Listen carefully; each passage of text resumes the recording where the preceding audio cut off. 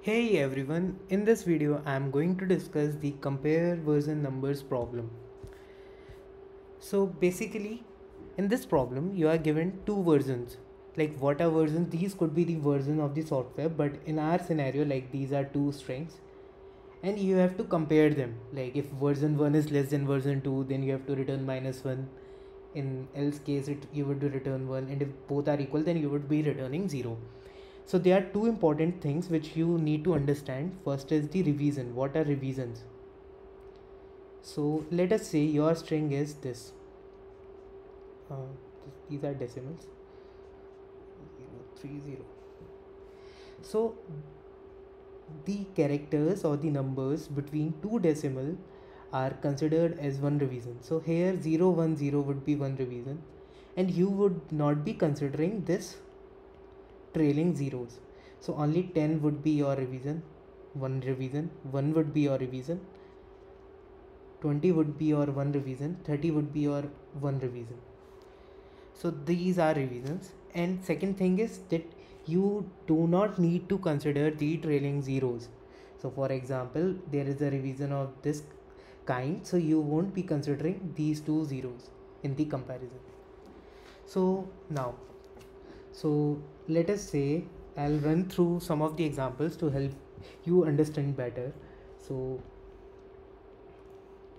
let us say you are given these two strings. This is v1, this is v2, and you have to compare between both of them.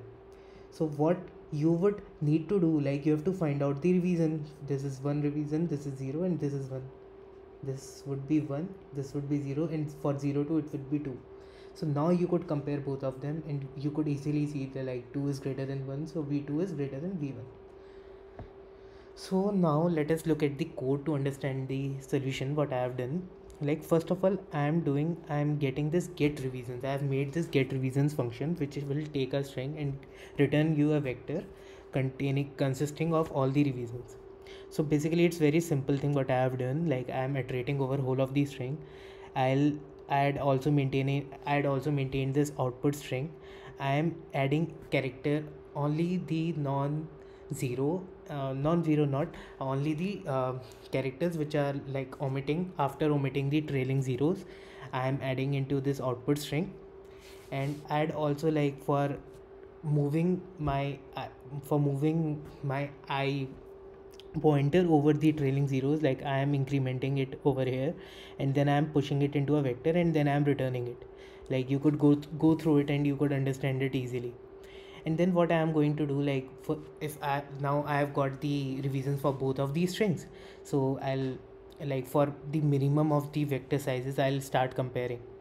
And if it's like exceed, like there could be a scenario like there could be a scenario in which the revisions look like this: 103. So like what I am going to do is, like for minimum of both of them, I'll like check, like for 101 I'll check, and for rest of the values I'll consider the revisions as 0, as what it is mentioned in the question. So that I had done in this code. Like if it exceeds, then I'll start comparing it with 0, and then I'll return it accordingly. And if in case nothing, I am not like both of them are identical, so I'll return 0 in last scenario. So yeah, you could look at it and like let me know in the comment section, like if you face any query. I'll more than happy to answer that. Yeah, thanks a lot for watching.